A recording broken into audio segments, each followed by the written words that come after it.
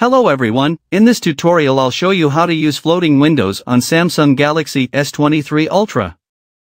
This feature allows you to open applications in small window mode that floats above other applications or the home screen. We can do many things at the same time, like playing games while opening Telegram or WhatsApp, or watch videos while chatting with someone. So, how to use floating windows or smart pop-up view on your Samsung? Without further ado, let's get started. First, open an app on your phone, for example, the YouTube app. And then tap on the Recent button on the bottom left corner. Tap on the YouTube icon. Tap Open in pop-up view. Then the YouTube application will be opened in pop-up mode. You can move YouTube according to what you want. You can also open other applications such as Chrome, Play Store, or while replying to WhatsApp chats. You can set the pop-up view by tapping the blue line above the app.